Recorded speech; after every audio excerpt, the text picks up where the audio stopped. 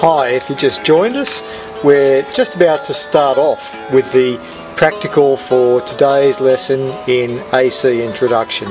And of course today we're looking at the AC, RMS and peak voltage developed across different resistors in a circuit.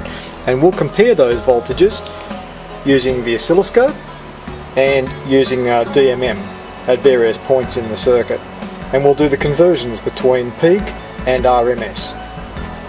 So just to put some values onto what we're working with today, these are all 220 ohm resistors. 220, 220, 220 and 220 ohms. And we're working with a frequency of 500 Hertz. And we need a voltage of 10 volts peak. It's very important that we work with a peak voltage here, and that's what we're intending to set up on the oscilloscope so that we can then later on do the conversions at the different points, point A, point B and point C, to convert back into RMS and check against the table that we did earlier in class. So I'll go ahead now and I'll just set up the signal generator to make sure that we're on the right frequency, and get the oscilloscope ticking over and make sure that the circuit's correctly set up.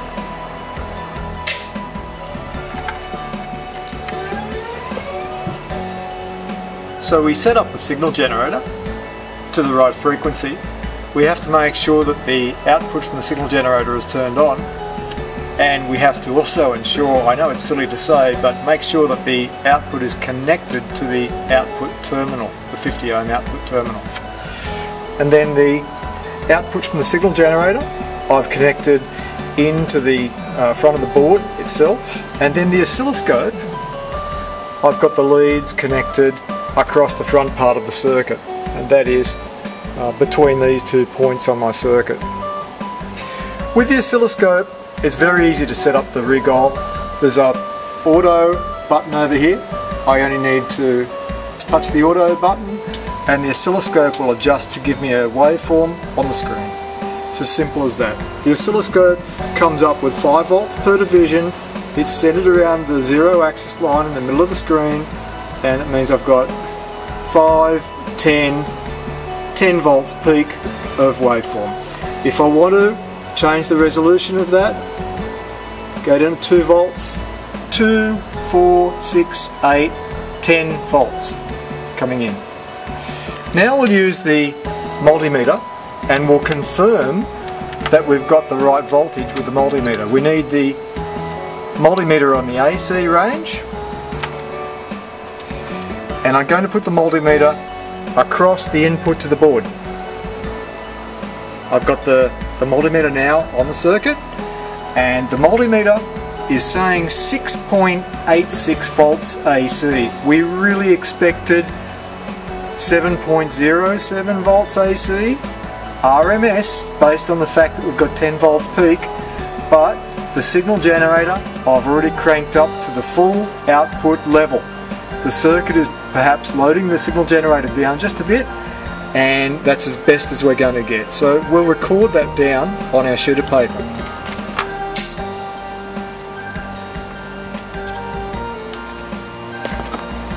So I've just recorded that first voltage. That is an RMS voltage being measured with the Fluke multimeter. We know that the signal generator was set to 10 volts peak, actually just a shade under 10 volts peak, and that's why we do not have the 7.07 volts that we expected to have there. At point B on the circuit, I'll have to go ahead to point B now and move the oscilloscope probe across.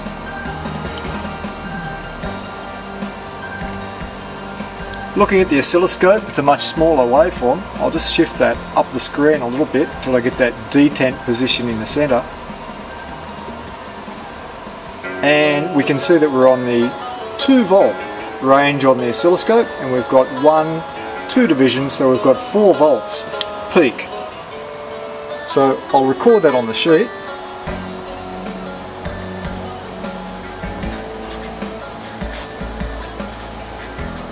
4 volts PK. And then we need to get the Fluke multimeter and measure across that 220 ohm resistor and confirm that we do in fact have the correct RMS voltage across that.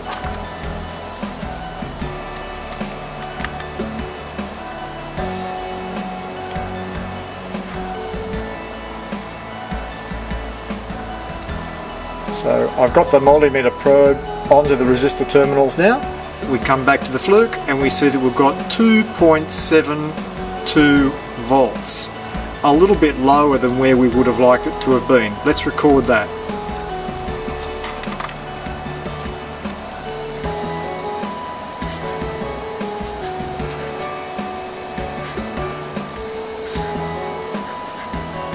And that again is an RMS voltage.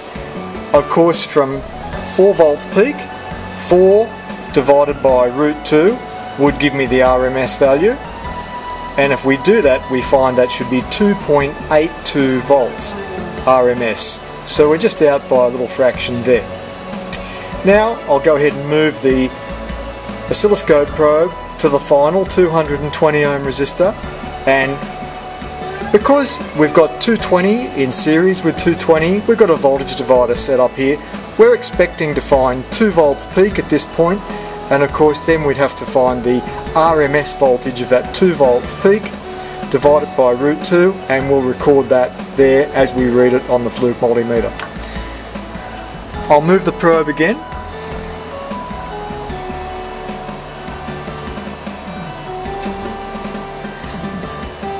So now I've got the oscilloscope across the final resistor. I'll change the oscilloscope to 1 volt per division, and in fact I've got 2 volts peak displayed on the oscilloscope, and that's exactly as we expected. So I'll record that on the paperwork. 2 volts PK. And then, like I said, we'll get the multimeter, which is reading RMS, and we'll put that across the resistor. We've got 1.358. Let's record that. 1.358 volts. Important to write down RMS. With an AC reading, you must understand that you have to write down peak or peak to peak or RMS. 1.358, we expected 1.414. Again, a little bit low. Lower here than we expected, lower here, and right at the beginning where we needed 7.07, lower again. But they're all perfectly in step with each other. If the signal generator had in fact been able to output 7.0 volts RMS, we would have then got the right voltages with our circuit.